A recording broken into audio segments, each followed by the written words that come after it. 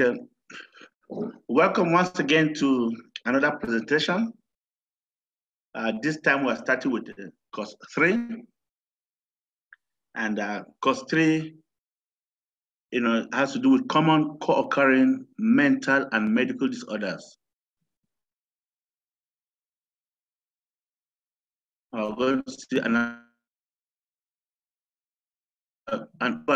professionals. You know that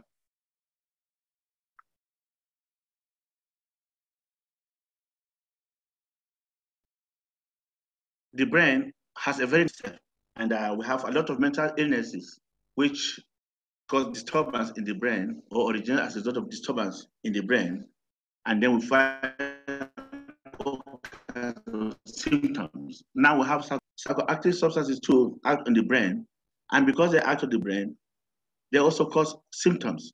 So we find that there are a lot of overlap of symptoms, whether it's a medical problem that affects the brain, or it's mental illness, it's a substance use disorder.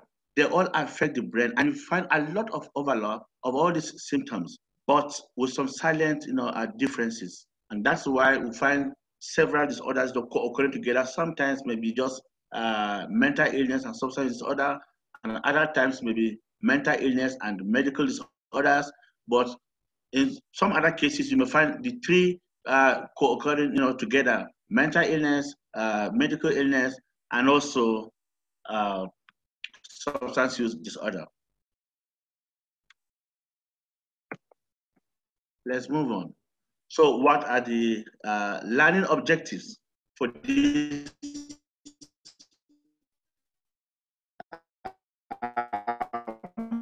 module?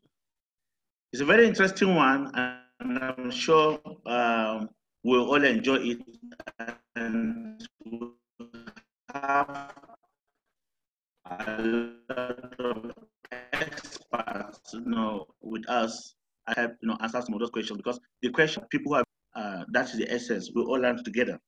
Module 1, the learning objectives in this course 3 as follows. The course will be able to answer all these questions. So explain the overall goals and at least 4 objectives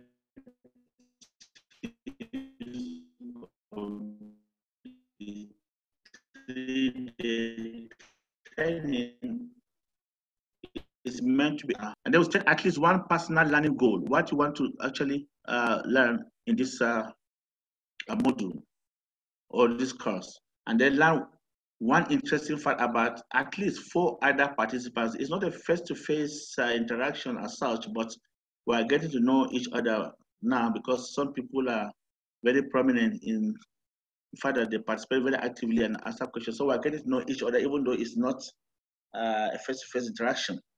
Then list at least 2 reasons for SUD counselors to understand mental and medical disorders. They occur, and sometimes people think it's just substance use disorder, and they think that they can treat it, and then that is all over, and then the client is doing well. No, some people might be taking psychoactive substances because of medical conditions, and they want to actually ameliorate the symptoms of some medical conditions or even mental illness. But if you just see it as only substance use disorder, you might miss it. But it takes a lot of skill and the knowledge to be able to, to tease out the differences. Which one belongs to medical illness, and which one is substance use disorder, or which one is even combines all the 3 disorders together. So if you have enough knowledge, then you'll be able to know whether the 3 are co-occurring or just 2 disorders are co-occurring. But you have to look out for them, otherwise you will not achieve the results you set out to achieve. And then we'll be able to briefly describe the concepts of substance use disorders, mental health, and mental disorders. These are terminologies that we use daily, but sometimes the concept may be very woolly for some people and very confusing for some, but we'll come to a consensus, or we'll come to an agreement of what we are talking about, so that when we say substance disorders or mental health or mental disorders, we'll be speaking, the same language. and we'll be, on the same page. So these introductions, we're not going to do them because we have done them in course one. This is just a repetition. In every course, this are repeated. So we're just going straight to our slide because of time constraint. So co-occurring disorders, what do they actually mean? When a person has been diagnosed with both substance use disorder and at least one mental or medical disorder, then you say the person has a co-occurring disorder. Remember, it's not just substance use disorder and mental health disorder, but it can also be a medical disorder. And as I told you, that anything that impacts the brain will elicit some symptoms. And because all these three diseases or disorders can affect the brain, you can have an overlap of symptoms from the various diseases. And a medical illness can present with some symptoms of somebody who uses psychoactive substances. And the psychoactive substance can produce symptoms that mimic a medical illness or a mental disorder because they all affect the brain. And as I told you, the brain has a narrow range in which it can actually express itself in terms of symptoms. Then, as a result, you find a lot of overlap in whatever disturbs brain functions. What is the prevalence? According to WHO report in 2010, more than 450 million people in the world suffer from diagnosable mental disorders.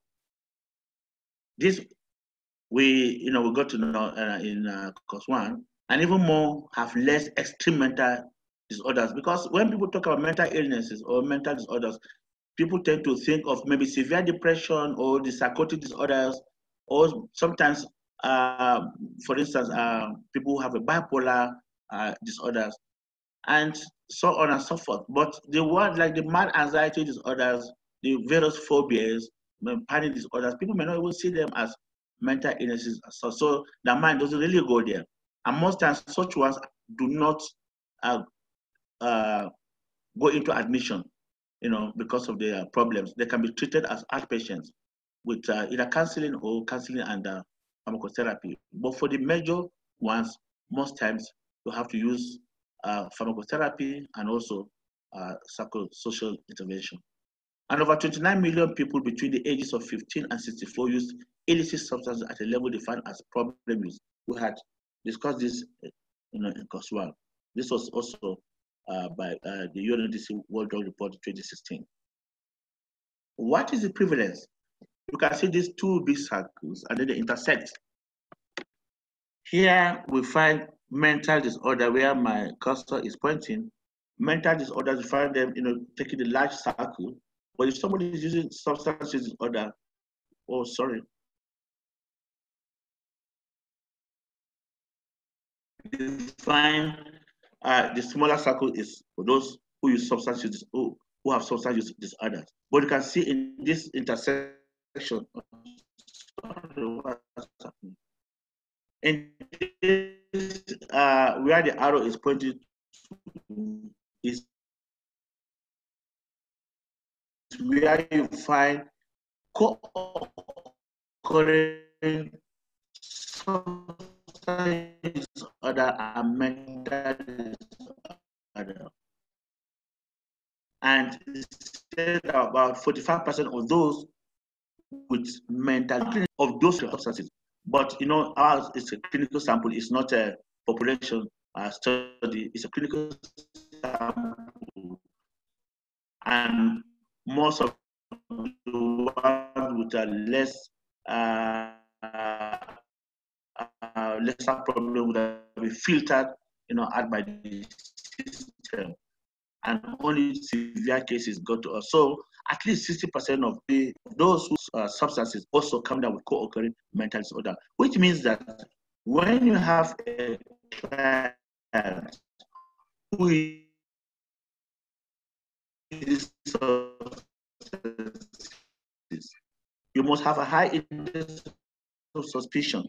Just go focusing on the mental illness alone or mental disorder, on substance disorder, and neglecting the mental disorder. Most times my clients will come and say, I only have a drug issue, or even their sponsor will say, I have a client I want to refer to, nothing more. I said, well, no problem. How long do you think it's going to stay in this? But they are unable to give you any good answer on the phone until I see him. So, okay, we'll come over. And truly, by the time you find out disorders. So co-occurring disorders, what are the challenges? They actually come with a lot of challenges. There are negative effects on treatment outcomes for both substance use and mental disorders. So if you have a co-occurring disorder and you don't set out to tackle both at the same time, then you're sure that you're not going to get in a good outcome. Clients with co-occurring substance use disorders and mental disorders tend to have fewer and less adequate relationships. No doubt. They have fewer and less adequate relationships, and also weaker social support networks, employment. All this for people who come on mental illness. Of this, it makes it more complicated, and that's why when we are assessing clients, we have to look at them holistically, because we talk about wellness. There are dimensions of wellness. So if we don't look at decline in all these dimensions, then we'll not be doing justice to what we're trying to do.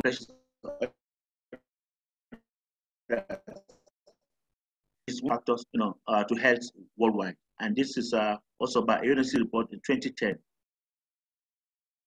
So you find that substance use disorders or illicit drug use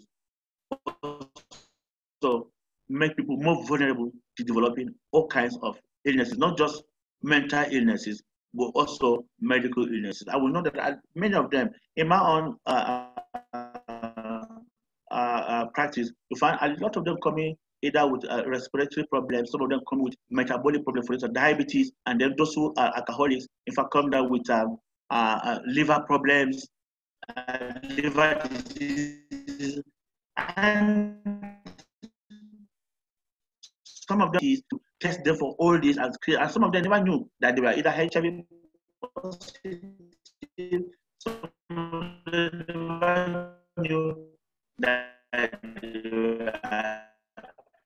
hepatitis B positive, even so on and so forth. So substance disorder is also a risk factor, especially substance, because when they use illicit substance, for instance, in my own place, they tend to hide from people because they know that the society frowns it. So they will suffering. They are not quick to come out, and seek help. Multiple co-occurring disorder can occur, and we said this, as I said earlier. Sometimes you have somebody who is a substance and comes down with substance disorder, also comes down with a mental health disorder, and then medical disorder. I've seen many of them, alcoholics. They come down with depression, and they also come down with diabetes. So you have to manage all the three, and most diabetes too are vulnerable to developing depression. So it tends to cause you with diabetes too. So if you don't look at it, you will never achieve a good or get a good outcome in the end until you look at the person or the client holistically. You will miss it, and that's why treating clients, especially in my own place, is not an easy thing, and that's why we make it a treatment center where we have a lot of professionals involved. Otherwise, we will not be doing well. We'll go further to the course learning objectives. We have to explain key terminology and excuse me, Moses. We're having some issues with garbled audio on everyone's part, so Beatrice suggested that if your phone is on, to turn it off, to maybe give your network connection more strength for the presentation. Okay, you're not hearing me? Every once in a while, your audio cuts out. Oh, sorry about that. But can you hear me now? Hello? Yes, I can hear you now. Oh, I didn't know that. Okay. Okay, I'll let you know if it's it raining starts. heavily. It's raining heavily? Okay. It's actually That's likely the raining problem. heavily here. So, yeah, that's likely the problem. When it rains, it interferes with network all over. Yeah. So I'm sorry about that. So, Okay, it's not your fault. Okay. Further course learning objectives, explaining key terminology and concepts, and then we describe the biological and environmental risk and protective factors involved with co-occurring disorders. Discuss 6 major mental disorders and SUD counseling suggestions for each. Induced mental disorders. Sometimes the mental disorders can be induced by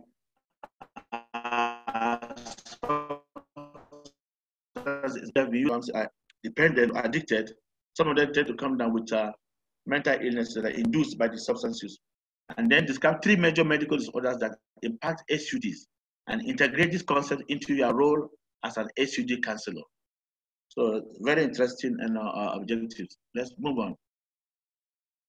So we are going to do a 2-minute exercise now. Please, you write 2 training expectations on your journal, on your chat, and then the administrator will be able to read out some of them so that we get to know whether we can meet them in this module. What course? Course 3. So I give you just 2 minutes to write them. You can write them on the chat, then she will read them, and then we'll see whether we can answer them. I hope the instruction is clear enough.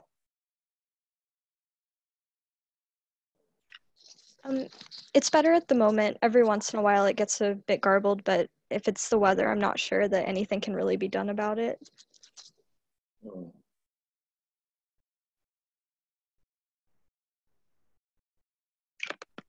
But are the instructions clear? At the moment we can hear you, I believe. Okay, 2 training expectations. We have 1.5 hours, minutes, sorry, to write them. I just have 2 minutes for you. So we have 1 minute and 30 seconds to write our training expectations for this course 3.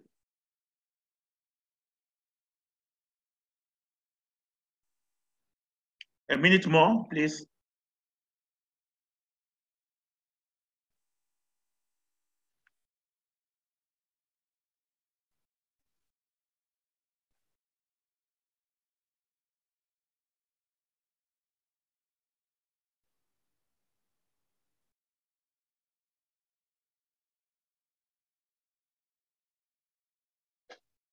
Thirty seconds more.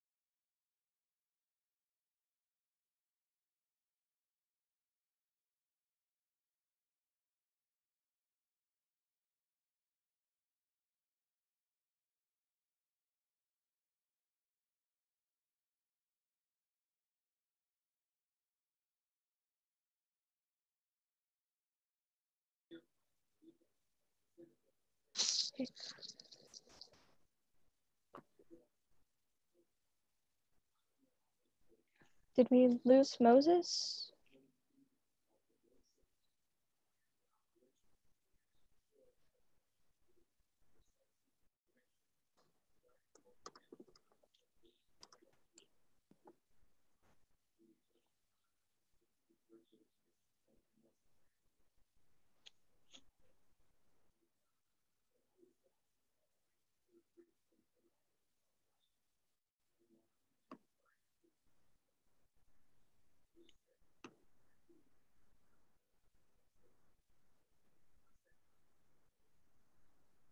have to end the slideshow because I wasn't getting anything from you. Can you hear me now? Oh, yes, I can hear you now. Sorry, I couldn't hear you before. So we have a few answers here. We have learn how to treat parallel both substance use and psychiatric disorders, interactions between AUD and other disorders. Okay, great.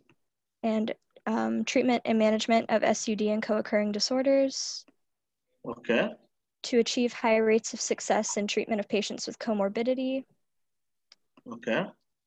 And we also have how to prioritize treatment in the case of complex comorbidity of SUD, medical condition, and mental illness. Okay, some of it we may achieve it later. Okay. Okay. Okay, let's go back to our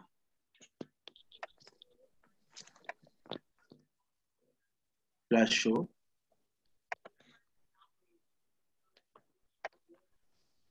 Okay, so let's proceed. We are going to have some group exercises. I hope you can hear me now. Yes, I can hear you now. Okay, we are going to proceed with some small group exercises. We are going to define what mental health is and mental disorder and substance use disorder. I think we have like 5 minutes for this. And now what I want to do is that for all the regions, North Africa, East Africa, Southern Africa, and West Africa, all of you will define, take 5 minutes to define what mental health is, what mental disorder is all about, and then what substance use disorder is all about. So I give you 5 minutes to define this. Then I will call you, you share your own definitions with me. So all the regions, North, East, Southern Africa, West Africa, please try and answer these questions. Write down what you understand by mental health, mental disorder, and substance use disorder. I give you 5 minutes to define this in your own opinion or based on your own understanding and your practice. Please define this terminology for us before we proceed. You have 4 minutes more, but I will be calling you later to share.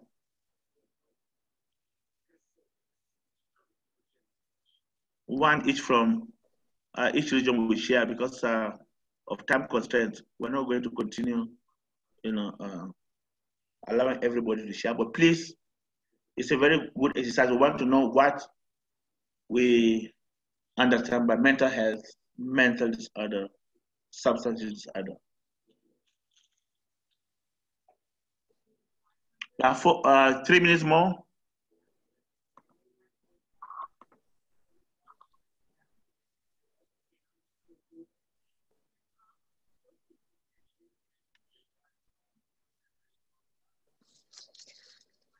Hi, Moses, can we actually assign this as homework because due to some of the connectivity issues, we've passed our allotted time and we have to leave in time for Kim to explain the learning system at the end. Okay, but actually those exercises are key, actually, that would have helped us. So let's define mental health. Mental health is defined as a state that's by the WHO. It's a state of well-being in which every individual realizes his or her own potential, can cope with the normal stresses of life, can work productively and fruitfully, and is able to make a contribution to her or his community. So you see, we are talking about an individual realizing his or her potential and then cope with normal stresses of life and working productively and fruitfully and being able to make contribution to her or his community. Usually when I'm taking this, I ask my students or my participants to determine whether they think they are mentally healthy or not. but some other will also add spiritual health. And some other definition of mental health is a psychological state of balance in which a person is in control of his or her thinking, impulses, and behavior while meeting the ordinary demands of everyday life. I repeat again, a psychological state of balance in which a person is in control of his or her thinking, impulses, and behavior while meeting the ordinary demands of everyday life. That's another definition. But as I said, some people also add spiritual health. But then, if we talk about mental health, let's talk about mental disorder. What's mental disorder? Because most times people talk about mental disorders, we will have, our idea of mental disorder is very woolly. People think of it in different ways. So this is a DSM-5 definition. It says a syndrome characterized by clinically significant disturbance in an individual's cognition, emotional regulation, or behavior that reflects a dysfunction in the psychological, biological, or developmental processes underlying mental functioning. Mental health disorders are usually associated with significant distress or disability in social, occupational, or other important activities. So you see, it's a very comprehensive definition. Is talking about there should be evidence of impairment or loss of control, and it's also talking about impairment in social and occupational or other important activities. It's also talking about risky use and pharmacological criteria in all these definitions. So this is a definition of mental. Moving with the camera. So this is a definition of a mental disorder. And I said this is by the DSM-5 definition. So let's proceed. Mental disorder, it then means that the definition, according to this definition, is not just the absence of an illness, but an expectable response to common stressors and losses. For example, the loss of a loved one or a culturally sanctioned response to a particular event, for example, transdeath in some cultures or religious rituals, and primarily a consequence of social deviance or conflict with society. So what he's saying is that most communities will define mental illness differently. So what constitutes mental illness in my culture might not be mental illness in some other culture, because I know in northern Nigeria there are such religious rituals where people go into trance states and do all kinds of things that the Western world we think is mental illness, but to us it's not mental illness. Similarly, I knew when we were growing up, when some people come, most of Nigerians go to study abroad, when they come from the US, for instance, and start behaving like Americans, people say, is this one actually normal? Because they don't conform to our culture. And the way they talk, they don't tend to have respect for people or conform to the norms. And then as far as they're concerned, this one is already gone, they say this one is already crazy. So mental illness is actually defined by the community. So what constitutes mental illness in one community don't necessarily constitute mental illness in another community. So let's get that very clearly. And then substance use disorders. We attempted to define substance use disorders in course 1. So what is substance use disorder? Substance use disorder occurs when the recurrent use of alcohol and or drugs causes clinically and functionally significant impairment, such as health problems, disability, and failure to meet major responsibilities at work, school, or home. So this is mental disorder. But we talk about substance abuse, which is not as severe as those who are addicted, because for substance abuse, yes, there are some impairments. But you try to treat people who abuse substance so that they don't graduate into addiction, because addiction is a chronic relapsing brain disease. So you don't want people to get to addiction, because it's going to be a lifelong problem. So, and these are the definitions that we need to be conversant with as we continue in this course. the different modules, we make references, to them as we move along. So at this juncture, I think Beatrice will take over. Thank you. Thank you, Moses. I think today is one of those days when we in Africa are having lots of challenges with connectivity into Zoom. I hope that you can hear me. Yeah. Yes, we can hear you very clearly. Thank you. So I know in my part of the country, we've been struggling with Zoom the entire day. So I guess there could also be a network problem with Zoom across many of our areas, but we hope that we can communicate and you can get to understand what we are saying. And at least you can see the slides. So where you can't get what we are speaking, you can pick from the slides. I'm going to start looking at module 2. Thank you, Moses, for having taken us through the introduction to this course. I always like to remind us that this is a multidisciplinary course. Some of the courses will sound more familiar to some people, others to other people. I am certain that anybody practicing psychiatry is going to be feeling like this is a walkthrough or a walkover, because this is what they do every day.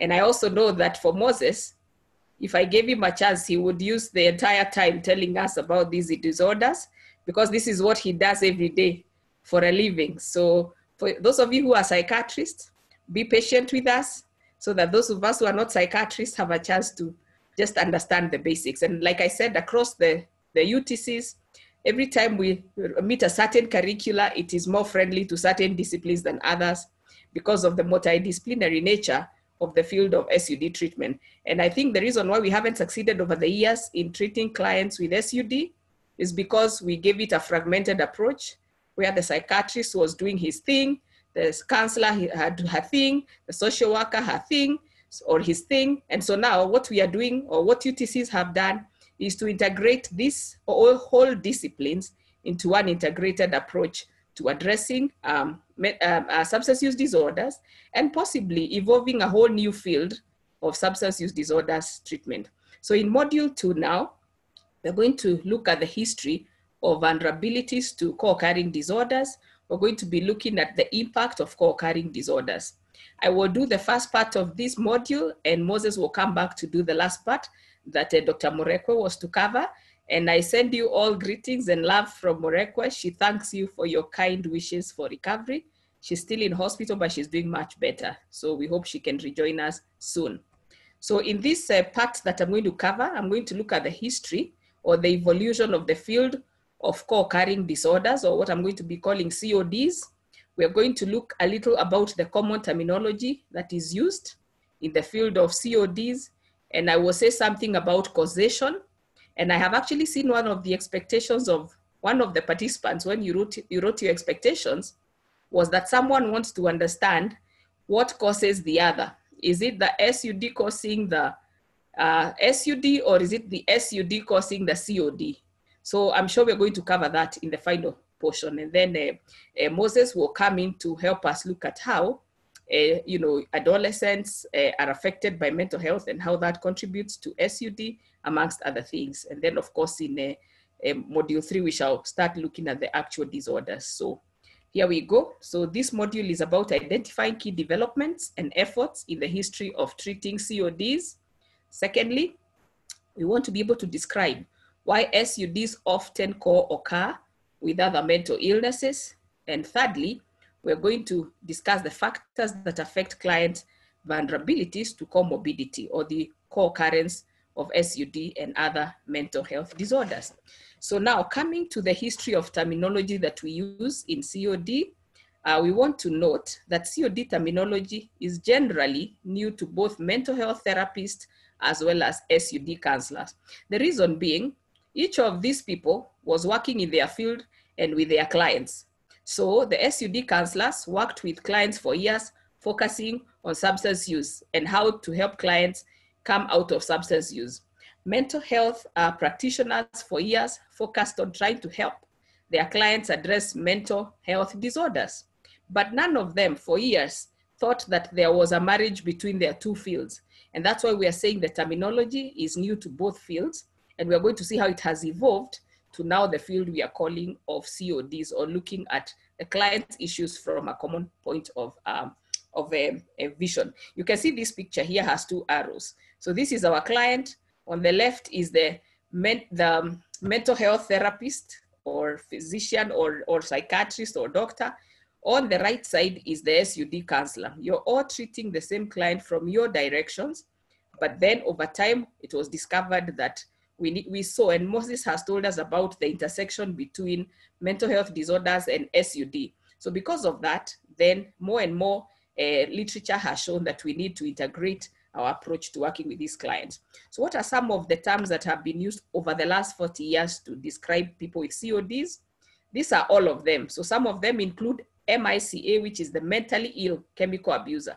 So the mentally ill chemical abuser came from the field of those who are treating SUD, and they just said, you know what, this chemical abuser is mentally ill.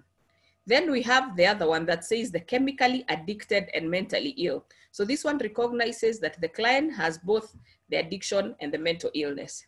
Over time, another term evolved, which was called the dually disordered or dual diagnosis. So dually disordered with the use of the word disorder.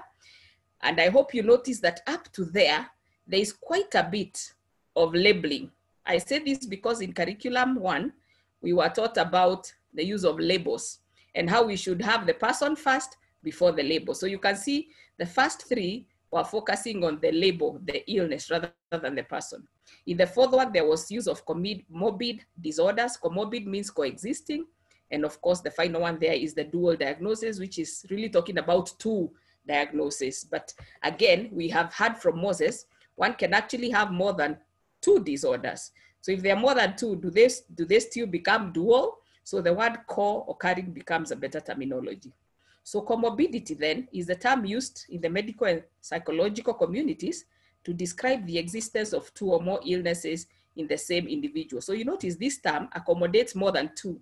So if a client has a mental illness like depression, they have also substance use disorder, they also have HIV/AIDS, we can now say they have comorbidity because they have the existence of 2 or more illnesses. So they have a mental illness, they have an SUD, they have a physical or medical condition. And these ones occur in the same individual simultaneously or sequentially. Sequentially just means one after the other. Now we're also saying that sometimes this term is used to describe when a mental disorder occurs alongside an SUD, and I think that Moses has explained. And we are also saying other terms that are still in use today include the co-occurring disorder, the dual diagnosis, or comorbidity. So you will discover, and you might want to think of what you use back home. Now, what is a co-occurring disorder? I know Moses has mentioned this, but this slide articulates that. That is, it is when at least one disorder of each type can be established independently of the other. I think that's an important point. And at the same time, it is not simply a cluster of symptoms resulting from a single disorder. So if your client uses substances and has an SUD, and maybe one of the substances they use is a substance that may produce psychosis, and the client presents with psychotic symptoms, shall we say they have a dual diagnosis or a co-occurring disorder? Maybe not, because it's likely that the psychotic features might just be a cluster of symptoms resulting from the substance they are abusing. So, and I have seen this a lot with clients who abuse marijuana. They present with psychotic features and they are hearing voices and they're having delusions, and it is difficult for the psychiatrist to tell, is this a true diagnosis of schizophrenia, or is this actually a cluster of symptoms resulting from the abuse of cannabis? So this is what we are saying, that for us to say someone has co-occurring disorder, we must be able to establish the 2 disorders independent of each other. And so even when the person stops using the substance, these symptoms do not necessarily subside. So that is what this slide is about. So a COD diagnosis can be made when at least one mental or medical disorder can be established in addition to or independent of an SUD. And that's where the catch is. Sometimes you're not sure whether the manifestation you're seeing is an independent mental disorder or it is actually as a result of the SUD and may probably wane over time. A counselor or the therapist or the practitioner must discern that the cluster of symptoms does not result from just one type of disorder. And at the same time, that the mental disorder symptoms don't clear when the substance use stops. So I think that's just an emphasis that for us to say this person has a co-occurring disorder, we must have established that each of these disorders is independent of each other and one is not just manifesting symptoms caused by the other.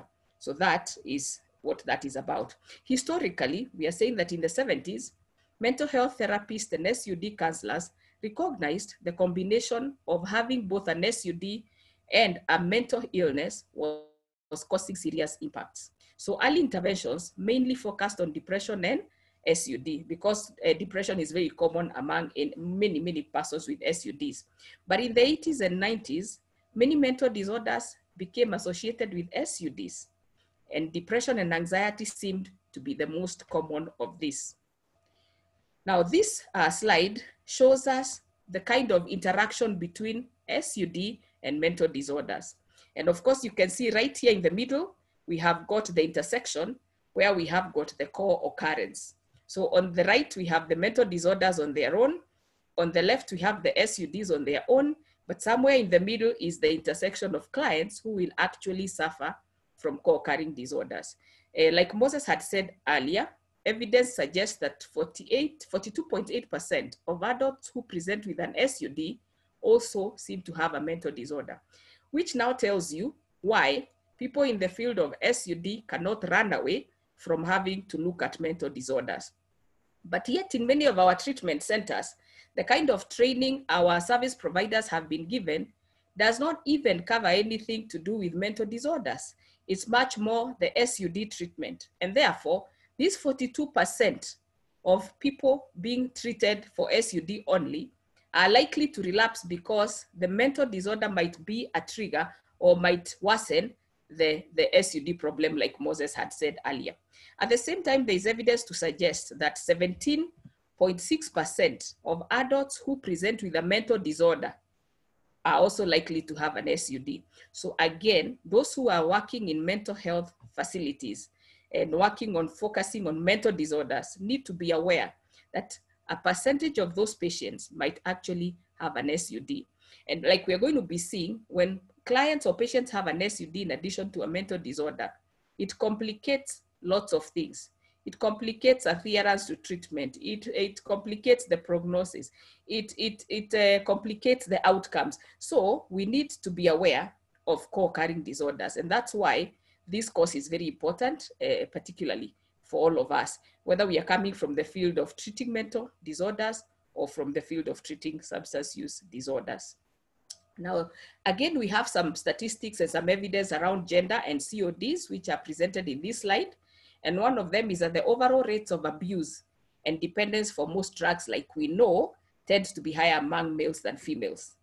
At the same time, males are more likely to suffer from antisocial personality disorder, but women or females will present with higher rates than men of diagnosed mood and anxiety disorders.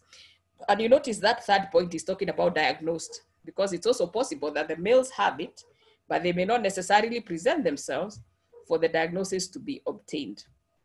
Now, again, in terms of history of CODs, we want to note that by 2000, the year 2000, both mental health and substance use disorders organizations in the US were issuing criteria for COD diagnosis. So they had come to realize that we cannot work with these two conditions in isolation. They had come to respect the intersection, and so they began issuing criteria for COD diagnosis. They began initiating what is called cross-training between the two fields, where people in treatment of mental disorders would be given skilling in the identification of SUDs and intervention. People in SUD intervention would be given skilling in mental health disorders, identification, and possible referral. And then they began coordinating research efforts. Now, again, the same year, WHO recognized the need to merge two important departments. So previously, the Department of Mental Health was separate from that of substance abuse. But when they discovered the commonality, the intersection, and there was need to adopt common approaches, then they merged the two departments into one department, which is the Department of Mental Health and Substance Abuse. And you might want to ask yourself about your country. How are we treating clients with substance use disorders and mental illnesses?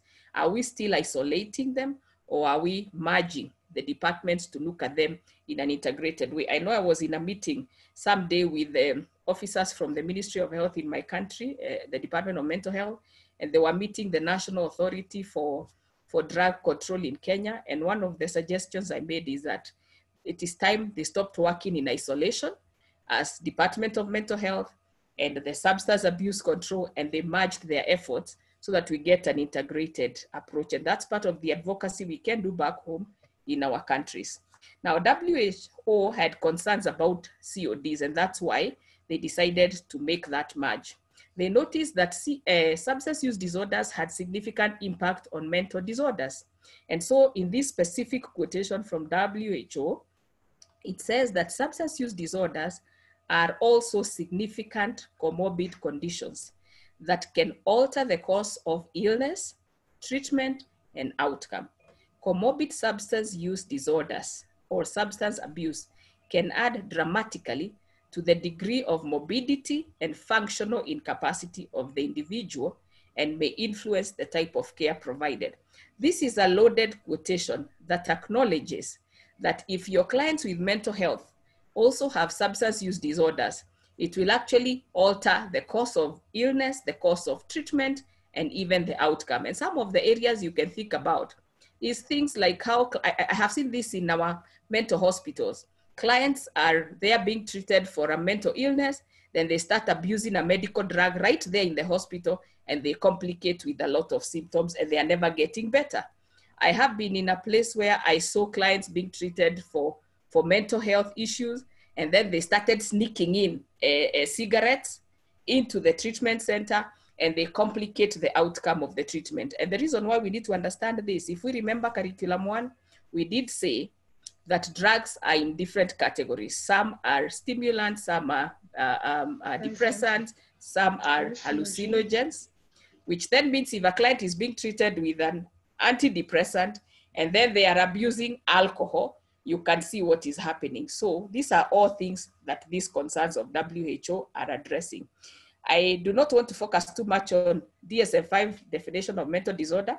I think Moses has talked about that it's where there is clinically significant disturbance in several areas: cognition, emotion, regulation, and behavior. And of course, the outcome of that is impairment in functioning or distress. And it can impair one or more areas, whether it is academic if it's a student, occupational for someone working, family or social. All these are areas that can become impaired. So that's what all this is about. And so that I don't need to say too much about. Now, I want to focus on this slide. No labeling. That when we talk about persons with co-occurring disorders, we are challenged to avoid the use of labels. We need to identify the individual first before the disorder or before the sickness. So rather than say a schizophrenic, we should be saying a person with this condition called schizophrenia. Rather than saying a heroin addict, we should be saying a person that is abusing heroin or addicted to heroin. So what we are being told to do in this slide is to fight stigma. A bit of it has to do with the language we use. So don't say that drunkard or that addict or that schizophrenic. Instead, talk about the person with depression or the person with schizophrenia. That's what this slide is challenging at. Our final section is talking about causation. And this is why I was saying that the person who asked the question about what comes first, it is really a chicken and an egg story. We don't know whether the chicken came before the hen or before the egg, or the egg came before the chicken. So we are noting that there is a high prevalence of co-occurrence between SUD and mental disorders. However, that does not necessarily mean that one has caused the other. And the reason is because Understanding the causality or directionality can be difficult because of multiple reasons, and we are going to talk about 4 of them in the next slides. The first scenario of causality is where drug abuse may cause psychiatric symptoms, or drug abuse may cause cognitive impairment, or drug abuse may facilitate the full expression of what was previously a latent disorder. Now, latent means it had not expressed itself, it had potential. Maybe the client had a biological predisposition or a biological vulnerability to develop that mental illness, but it hadn't developed. And maybe it was never going to develop. But when they start using substances, this latent disorder actually becomes fully manifest.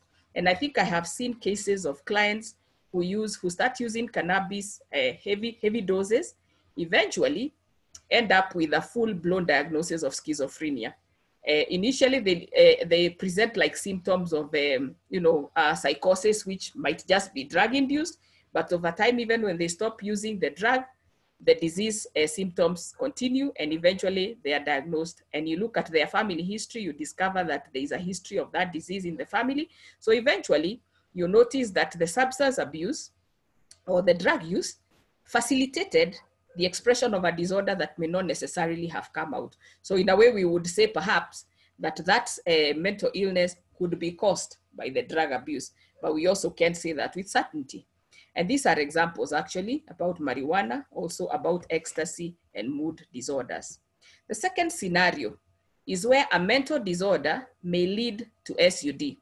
For example, people have been treated for mental disorders with certain medication, or people have started using certain medicines to self-medicate for symptoms of mental disorder. They didn't know there were symptoms of mental disorder.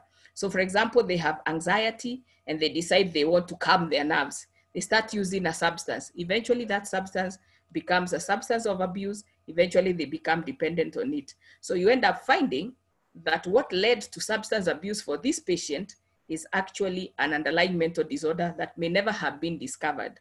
I have come across clients, particularly women, who become addicted to depressants, which they started using sometimes to look for sleep, sometimes to calm anxiety and nervousness. They never did it because they wanted to be addicted. They were self-medicating. But in the process, they actually got addicted to the medical drug and they ended up with an SUD. When the family history is checked, they realize this patient comes from a family history with a lot of mental disorders. So it's likely the patient started with a mental disorder that was manifesting but not diagnosed. And as they tried to self-medicate to deal with the symptoms, they ended up with an SUD. That is the second scenario of causality. Now, in the third scenario is where neither of the two causes the other, but both of them are caused by underlying factors. A good example is problems with the brain. So for example, the brain may have deficits or injuries, whether it is because of the structure or the biological chemicals in the brain, and this might trigger both an SUD as well as a mental disorder. I know sometimes we've talked about dopamine in curriculum 1. Sometimes if the level of neurotransmitters being produced by someone's brain are low, you could as well end up with you could end up with depression, for example, but you could also end up with a trigger that pushes you towards using substances. And therefore, both the mental disorder and the SUD are being caused by a third factor. The third factor could also be genetic vulnerability or exposure to drugs prenatally. So in short, in this third scenario, neither the SUD causes the mental disorder nor the mental disorder causes the SUD, but both are caused by a third underlying factor. And in the final scenario, which we are calling scenario 4, this is where the two disorders just seem to start at the same time. We cannot say whether they were caused by a common factor or whether one caused the other, but they just appear simultaneously at the same time. This is common in late adolescence and early adulthood typically, which is why for those of us now working in universities, this course is important, because a lot of the students we teach are in late adolescence and early adulthood, the stage when both mental disorders and SUDs could typically start appearing, which then means we could have a lot of our students struggling with co-occurring disorders. I know what manifests the most is actually the SUD. Like in my country and in my university, we are struggling a lot with alcohol use disorders and also cannabis use. It might just be that these are students who are at the age where, and many of them become psychotic and others end up with depression. And so this could just be because they're at the age when both these disorders are showing up. And we also know that at this age, it's when many people begin using or increasing their substance use. So that could just explain how the two conditions are happening. So in short and in summary, we are saying it's difficult to really say whether A caused B, or whether SUD causes mental disorder, or whether mental disorder caused SUD because of all these possible scenarios. But the key thing that we need to understand is that whichever or irrespective of what caused the other, it is important in our interventions that we manage the two conditions together. And in future slides in this module, in this curriculum, we are going to see the suggested ways, evidence-based, that we can use to enhance the way we manage co-occurring disorders, which is part of what I have seen in some of our expectations. I wish to stop there and hand it over to Moses. So Moses, please take it up. Thank you. And please remember to leave 10 minutes for Kim at the end. Thank you.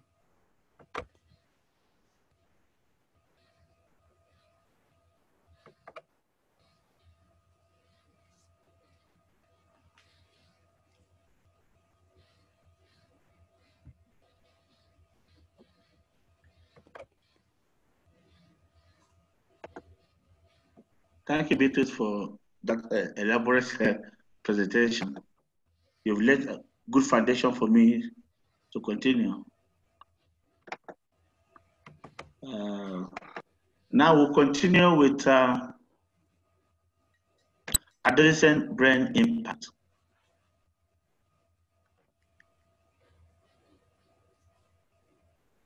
Adolescent brain impact.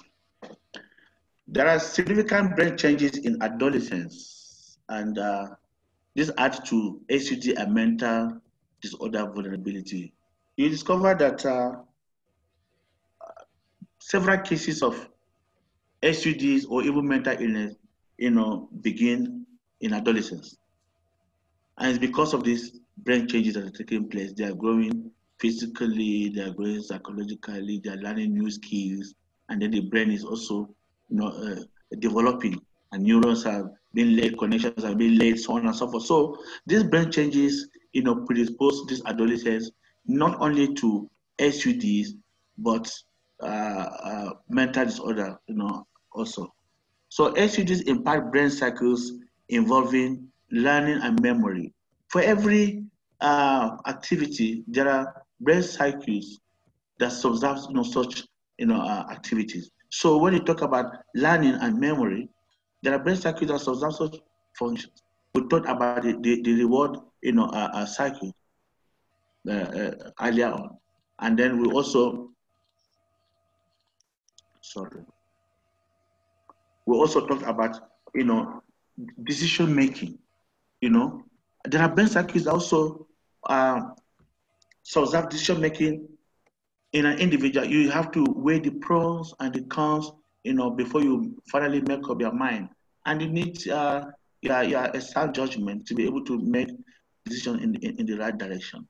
And they also talk about emotional development and behavioral control. So all these cycles, or all these activities, or all these phenomena are observed by brain cycles. So if the brain is not properly developed, or the development of the brain is interfered with, is interrupted during adolescence, then you begin to find problems with learning, memory, reward, and decision making, emotional development, and behavioral control.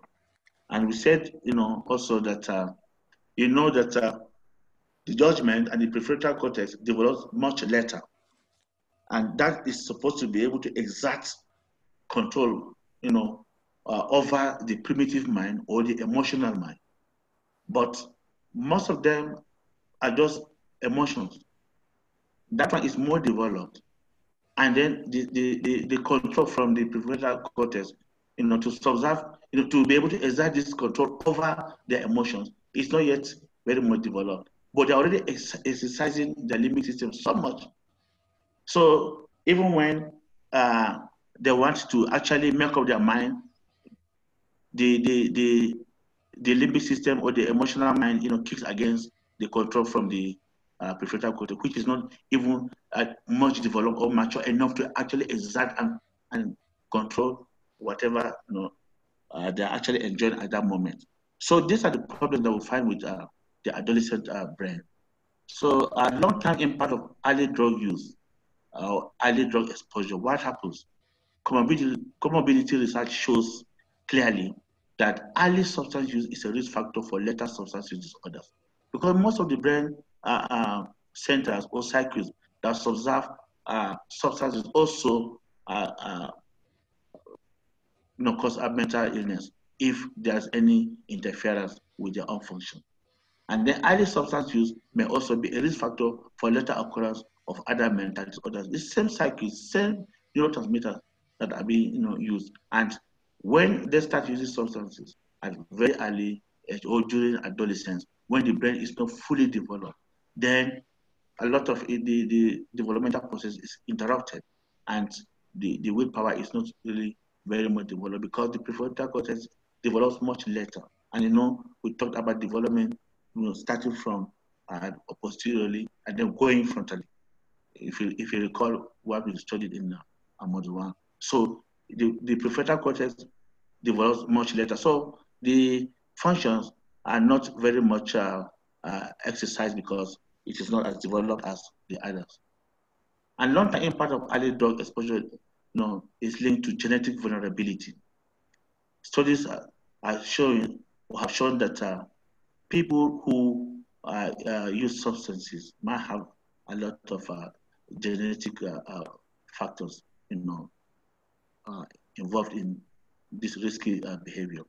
And it is said that fat genetics plays about or accounts for about 50% of vulnerability to substance use. So genetic factors are responsible for some people even starting substance use in adolescence. Some will develop or will start substance use in adulthood. Some, in fact, even in old age or middle age. But some as early as even 12 years, 10 years, some have already started substance use. So genetics account for this variation. And then psychosocial experiences. Psychosocial experiences, the kind of environment they grew up, maybe the family environment, maybe the school environment. Some home is hell, and they don't want to live there. So just all kinds of abuses, and they're traumatized. And for some, even general environmental influences, the environment which they live in, the community, there is acceptance, to cultural acceptance, to drug use. And a lot of people don't see anything wrong with using substance. For instance, if you come to my own environment, alcohol is a cultural artifact, so you can use it as early as possible. Some people, even at 5 years of age, have started using alcohol. So it's the norm. So what is the big deal there? When they talk to them, say, this is our own culture. We are used to taking it. So what is the problem? So now when you have genetic factors interacting with social or psychosocial factors and also the environmental factors, then you find a more complex interaction, which can lead to substance use or early substance use. So it's not as simplistic as people think. And we talked about even epigenetic factors, if you recall, in module 1. So long-term impact of early mental disorder. Conduct disorders and untreated attention deficit hyperactivity disorder may increase risk of later substance use. And that's very true, because if they are not treated because of their own condition, they become restless. And they don't pay, so children with ADHD may not be able to pay attention. So they don't learn these skills like some other young people learn, because they cannot pay attention. So they don't negotiate the various phases of development and like the other people. So they are prone to all kinds of risky behavior, not because of their own making, sometimes they say they are very stubborn, they are very restless, but it's because some of them suffer from ADHD, which is in an environment like mine. Many people don't even understand what ADHD is. It's only the medical personnel, or the clinical staff that tend to understand what ADHD, is all about. So there's a lot of awareness now and advocacy, and then even to schools, that there are some children who are restless, hyperactive. It's not because they're stubborn. Don't beat them.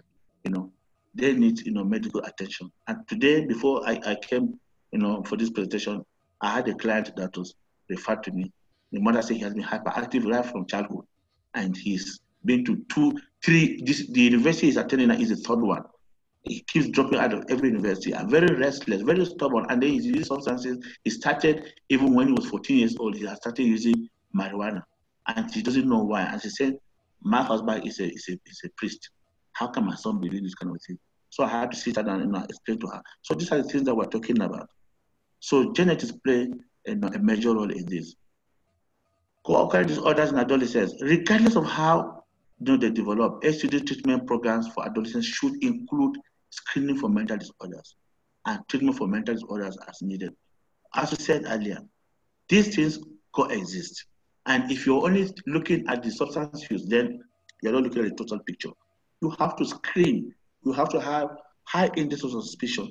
Why is this client using substances at this early age? There might be other psychosocial problems. There might be genetic factors. It may even run in families. So you have to be, you have to do very thorough assessment. Otherwise, you miss it and you do not achieve any good result, and you get even frustrated. So, but when you have good treatment centers where you have a lot of or most of the professionals involved, then you can tackle almost every problems that come, and they refer for some other services that you're not able to provide in your own facility. So adolescents, substance is actually a very challenging thing that we need to actually look at and make sure that they have or they are referred to places where there are integrated service or delivery, just like we just explained earlier. And current co-occurring disorder research is showing that genes that predispose individuals to develop both addiction and other mental disorders have a greater risk for a second disorder after the first exists. It is said that the genes actually that are responsible for instance, for cannabis use are also responsible for the development of psychosis. So you find the same genes, predisposes a client to using cannabis and also making him come down with psychosis. And Beatles gave an instance of one who was using cannabis for a long time. They eventually came down with a diagnosis of schizophrenia. So current research is showing that those genes that make them smoke weed, the same genes that also make them come down with psychosis. So these are brain circuits that we say actually observe this kind of function. So you see that is the substance, substance that is actually interfering with the brain function, or it's even other things or genetic problems that are making the individual come down with it. And sometimes it's like the substance use is like the key that switches on, the mental disorder. Since it's the same substrate, that is responsible for both. So it's also estimated that half of vulnerability to addiction is attributable to genetics, and that's very true.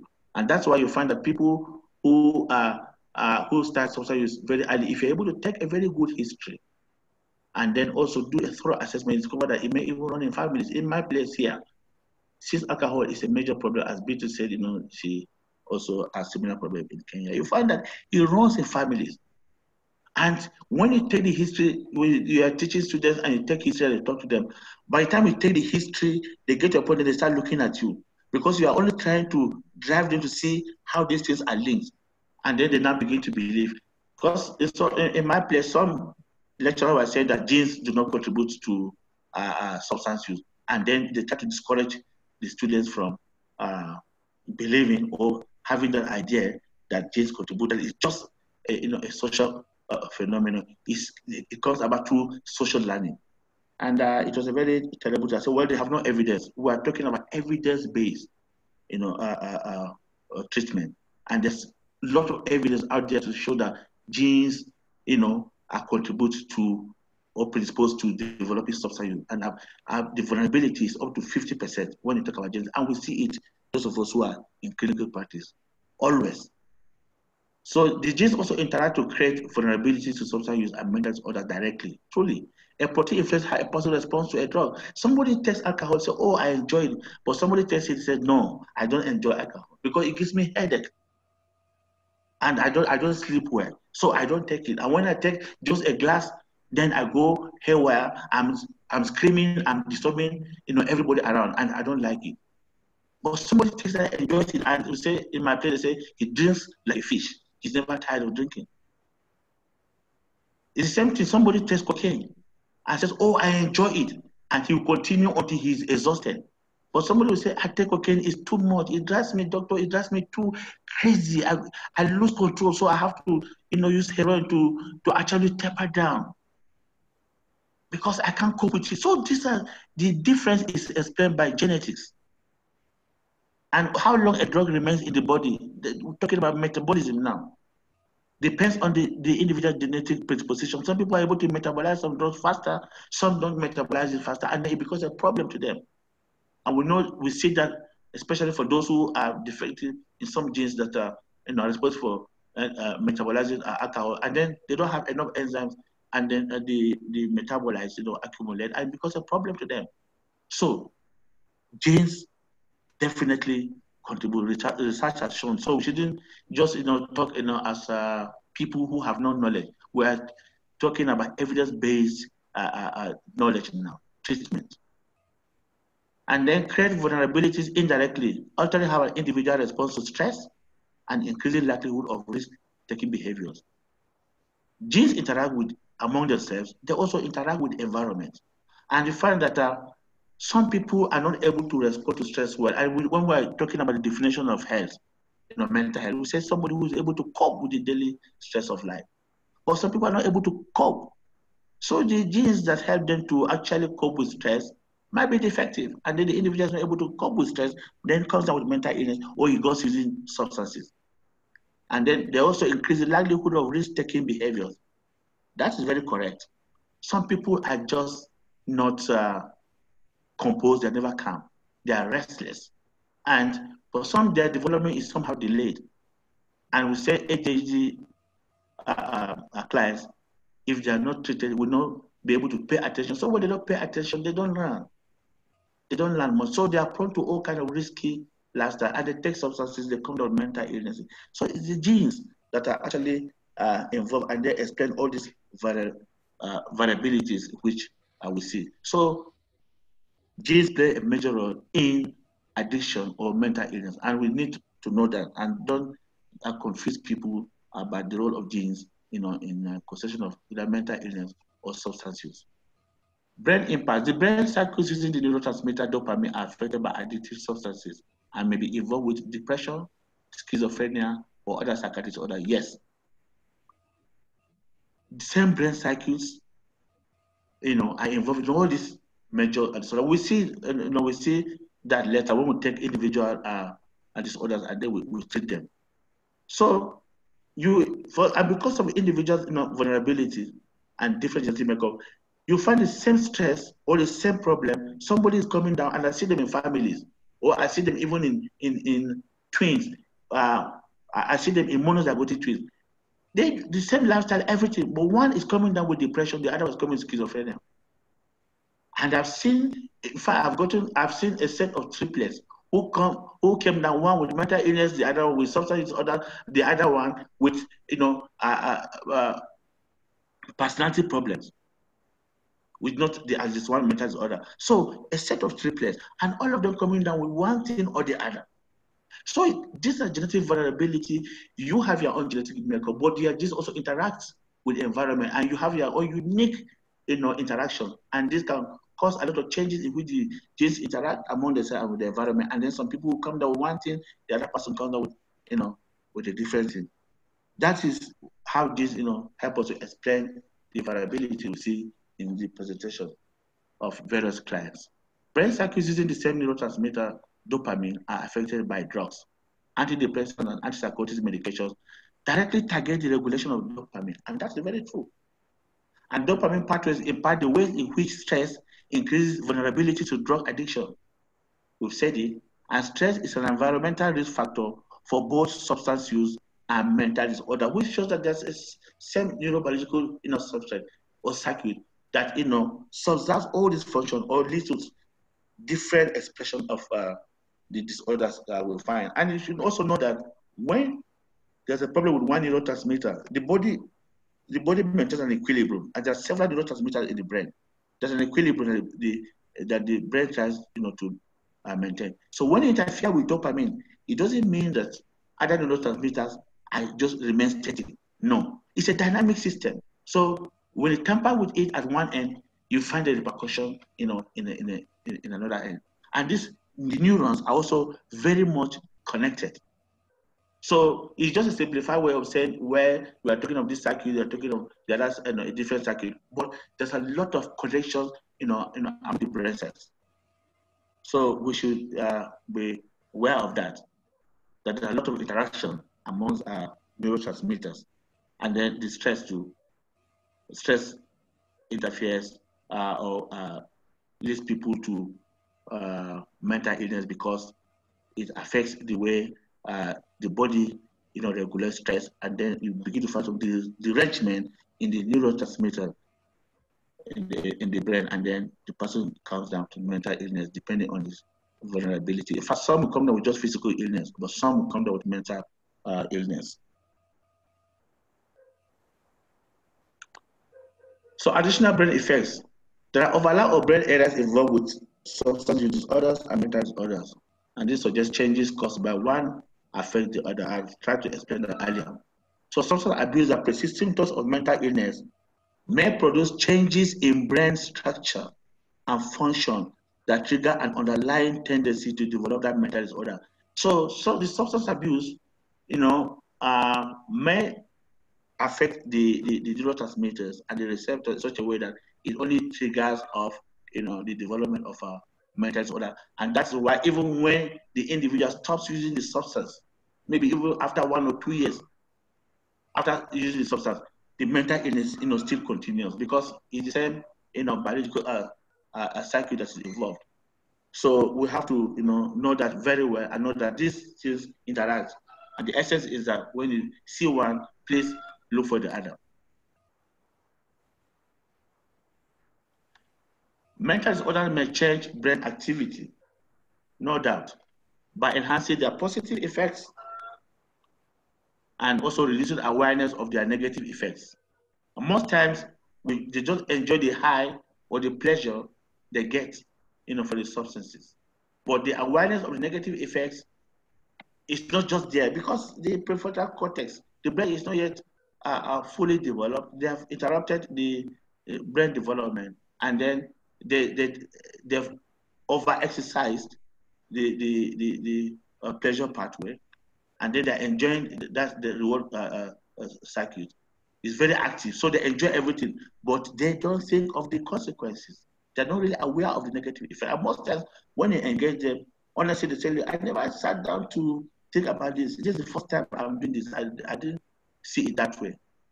So alleviating the unpleasant effects as well with the mental disorder or the medication used, to treat it.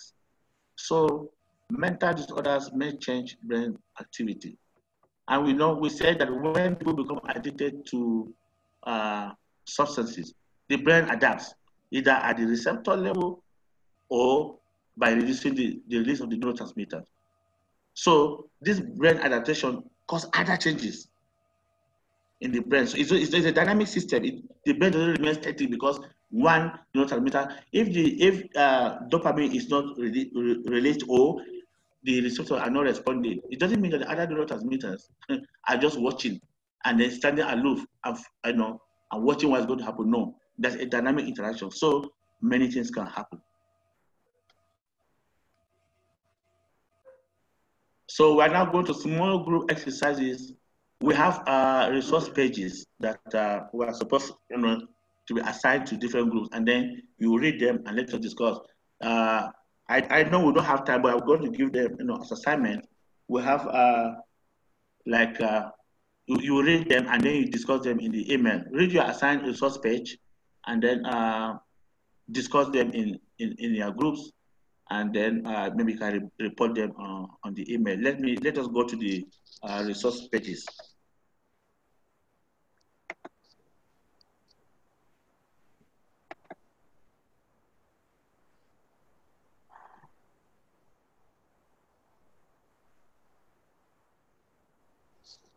So there's resource page 1.1, the diagnostic and statistical manual of mental disorders, criteria for substance disorder. I want, we'll read them, and then we have 1.2, classification of mental and behavioral disorder. And yes, so I want those from Northern. Yes, please. We need to wrap up as quickly as possible so Kim could speak. Yes, I'm just giving it to do it as an okay, assignment. just making sure. Yes. So 1.1, those from Northern Africa and South Africa can read it and then discuss it with us on the email. And then 1.2, East and West Africa can read and then discuss it in the email. So thank you for your participation. That's the end for me. Hey everyone, thanks Moses. So I want to show, I know a lot of people have had, well maybe not a lot, some of you have tried to get on the learning management system and had a hard time, and so I want to I wanted to walk through it so you could see that, and maybe we could actually even do the discussion, the homework from the assignment that Moses gave in the learning management system. So I'm going to share my screen. Okay, let's see. Okay. So hopefully you are seeing the page that I sent you about how to log into Healthy Knowledge. Is that correct? We can see your screen, yes. So there's this link that you have to click on.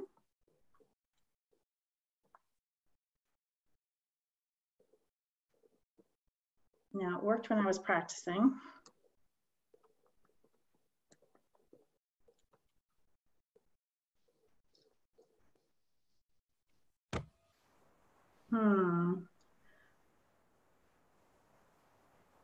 We'll take you, can you see the Healthy Knowledge page now? We're still seeing the Word document right now. All right, let me. Oh, now we aren't seeing anything. Yeah, let me share that. Okay. When you click on that link and it works, it will take you to this page. And then you have to, there's a lot of stuff here, and I found that, so where you click is this little button where it says UTC walkthrough. So if you click on that, it will take you to a page that, well, you'll, actually, I'm already signed in. So what we'll do is take you to a page that you have to log, like you have to create a user instance in this Healthy Knowledge thing, unless you've already got one. So you'll have to go through a process of signing up, and then it will get you to this page. And if it doesn't, the other thing that it'll bring you to some kind of a home page, and you can go to my courses up here, and that will get you to this page. And so there's two things I want to show. We're on course 3. So course 1 and course 2, don't ignore, I just created this as a template with everything in it, but we're in course 3. So now see, you're probably seeing my view. So if you go into this, let me make it so I can't see this. If you go into this, you're going to have a different view. Let me just make it so that I look like a student. So let me go back to course 3. So you get this message that says nothing is available unless you complete the pretest. So you have to click on the pretest and answer the questions. And they'll all come up and you have to answer them. And once you answer them, and it doesn't matter what your answers are, once you answer all of them, you hit submit questionnaire and it will take you back and everything should be unlocked so that you can access them. And I'm going to go back into my own view.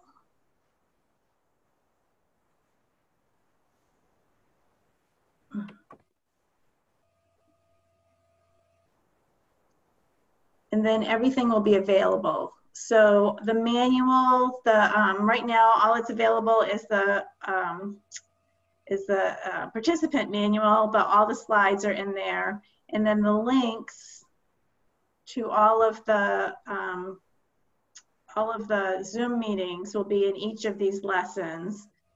And once we have the video, I'll post the video in the lesson as well. And so that's what lives in here. And we could use the discussion. So let me return to my own role. So we could use the discussion forum. You click on discussion forum. We can put the homework assignments here. So Moses, if you like, I could add the question here, the homework assignment here, and put it here and start a discussion. And then people can just type their responses in there once you've logged in.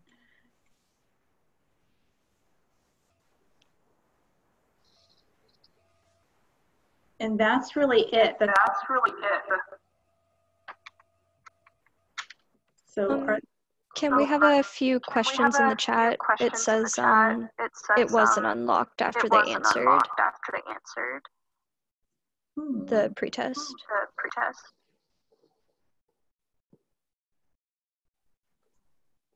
I'm gonna have to look and see.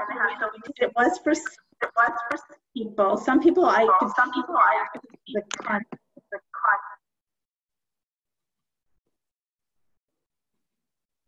I'm sorry, I muted a bunch of you so that I could lose my echo. Just what are the other questions? So I'll go in and look, but send me an email if the content wasn't unlocked, and I'll go see if I can figure out for those individuals what the problem was. Okay. Do you need me to read their names, or can you see the chat? Oh no, now I'm out, so I should be able to see the chat again. Okay.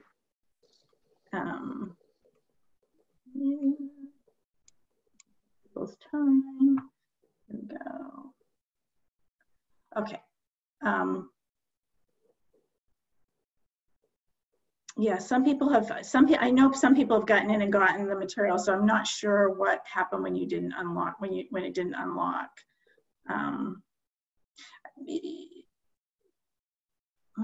I'll have to look at that. So I will figure it out and I will send you an email. So are there other questions?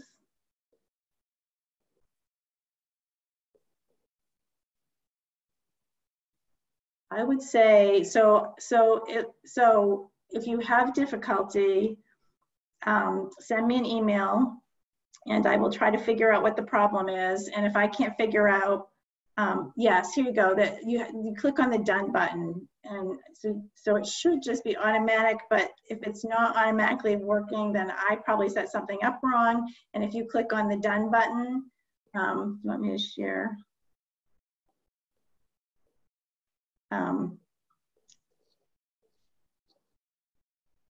Yeah, and if you can't download something because the file size is too big, let me know that. And we'll figure out another way to get it for you. The manuals are pretty big size files. Are there other questions? I know it's past time. So if there are issues, let me know, and I will try to resolve them over the weekend. And if I can't resolve them in the learning management system, I will get you the manual in another way, and I'll work with the help desk from the people with Healthy Knowledge.